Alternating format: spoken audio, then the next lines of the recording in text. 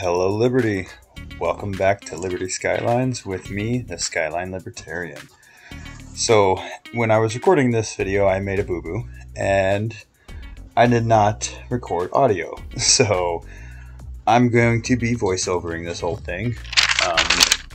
Luckily I made some notes, so we do have that to go off of. I actually decided to be a little more organized going forward, so that'll help us here. So in this video, we are going to finally put a firehouse in our industry. We are going to relocate our police out of the residential into our main rectangle square. We're going to relocate that bad forestry idea I had because it's not working.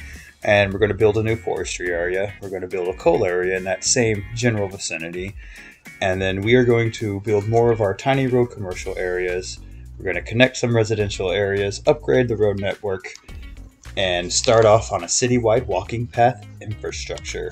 And as we go out throughout the video, we're going to decorate with the rocks in the road, and that will help us build up money.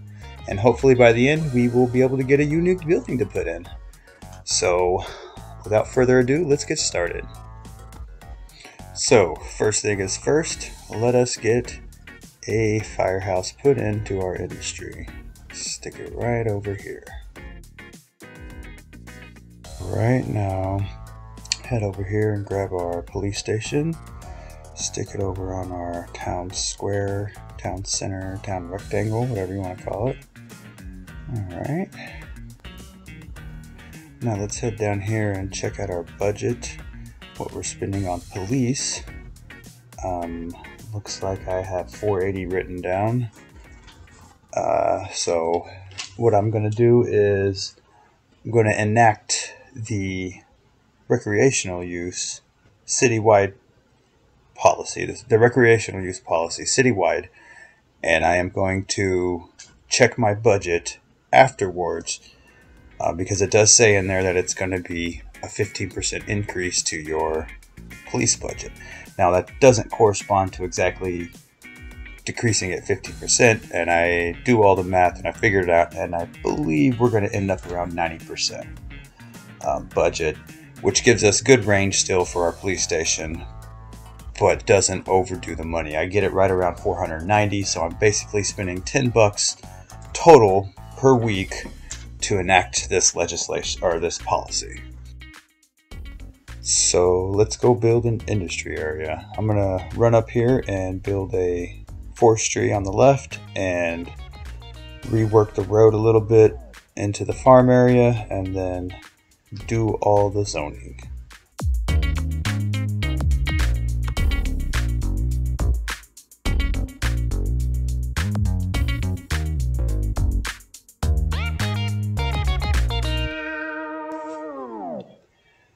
Now I think I go looking for Waffle Houses.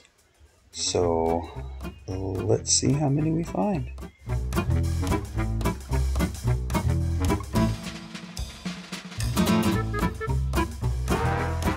None over here, I don't think.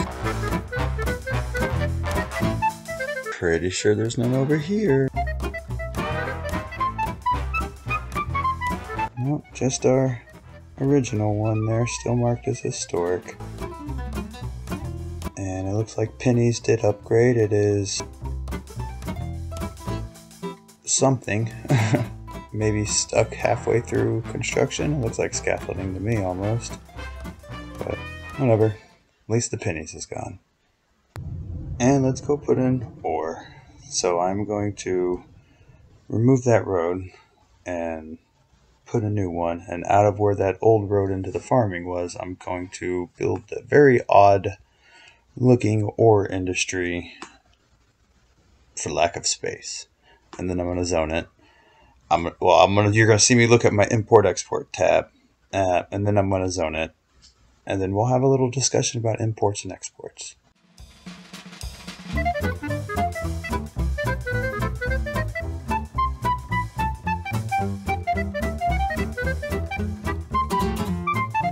Well, I lied. I just created a district. So, generic industry, which is down on the bottom right there, is your good producer.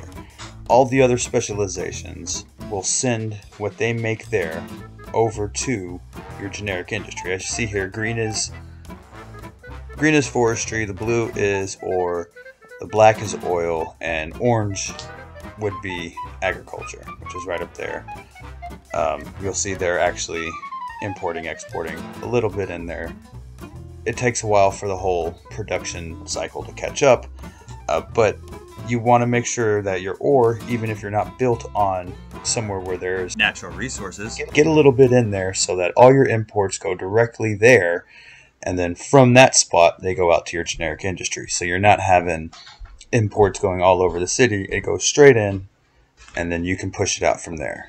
And that is the reason that I put my ore industry where I did. And as you see, they are exporting. All of my industry is exporting mass amounts of goods out of the city, which means we need more commercial. So that is the reasoning behind the ore over here and why it looks so weird.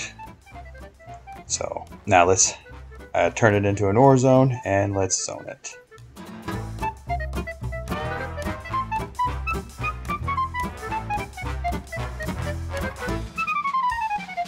And water and power.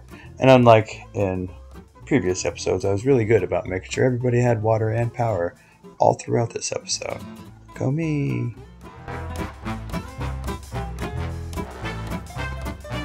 Now it's time for an awesome little decoration time lapse. Enjoy, my friends.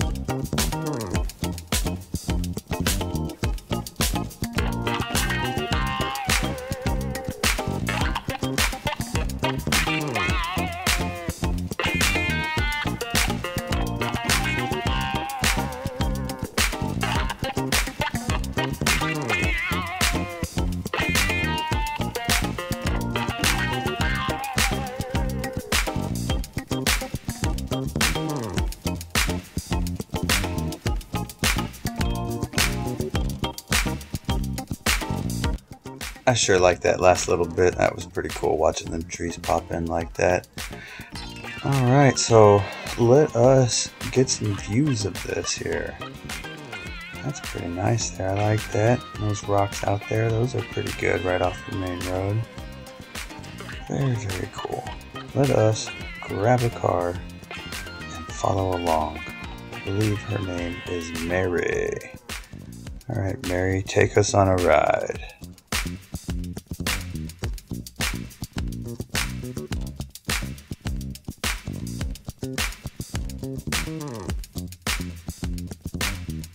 Beautiful!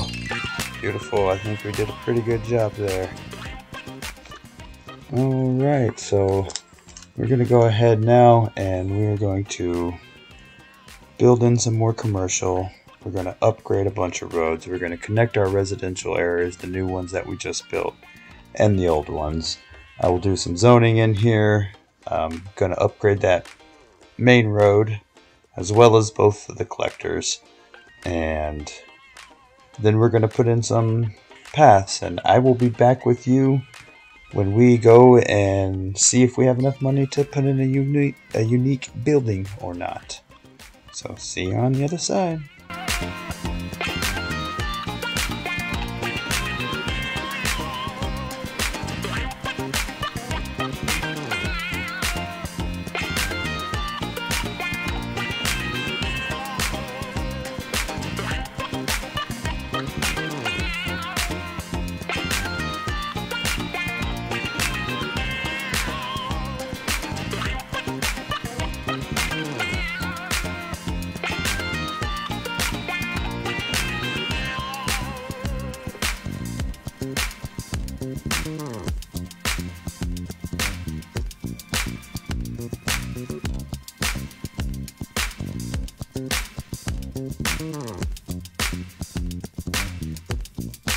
And Pancakes International has joined the war.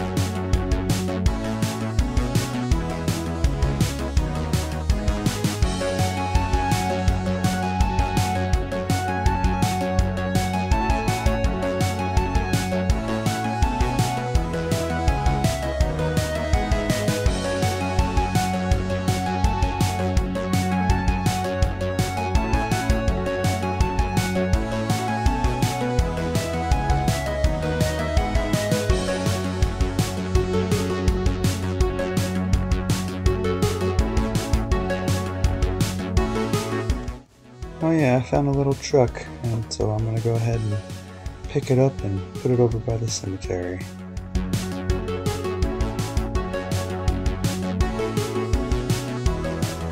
And let's get a unique building in. We could totally do one of these plazas, but I want something with a little bit higher entertainment. So let's check over here. I'm looking at the purple at all the entertainment values, and I'm also checking prices. And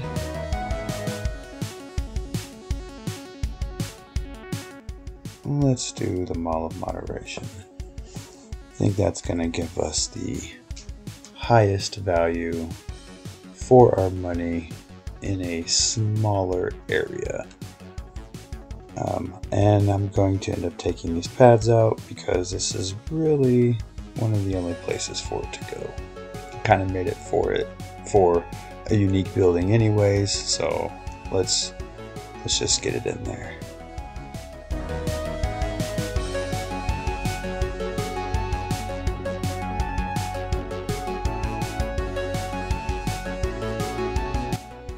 And as I said, it's got nowhere else to go. So I'll redo those paths, but put it in already, Skyline Libertarian. There we go. And actually, we got enough money. Let's go ahead and put this Lazarette Plaza in. Over here by the park. Without taking off the walking path. There we go.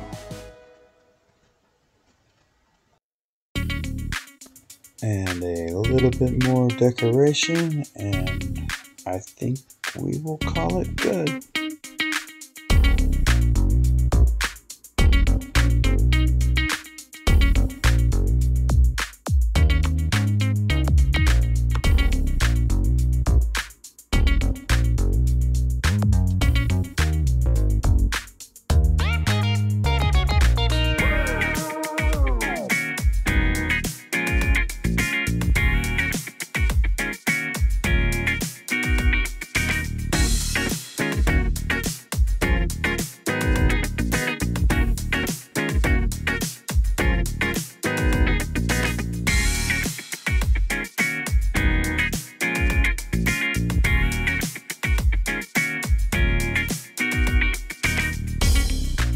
Alright, isn't that a gorgeous little town square right there? Town rectangle, city center.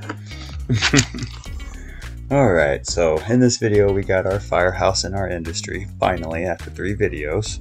We relocated our police, we changed my bad forestry idea, built some new forestry, built a coal area, we got in some more of our tiny road commercials, we connected our residential areas, our old ones and our new ones, we got some zoning put down, and we have a nice little path infrastructure set up. And I never did go in on the video during this video and change the path that we took out with that Mall of Moderation, but off camera right after I finished this I went ahead and did it. I thought I had it captured, but I did not, so that did happen. It will be there when we get back. And we got a Lazarette Plaza in, so we'll be bringing in tourists now, making some more money. So until the next video, stay free, my friends.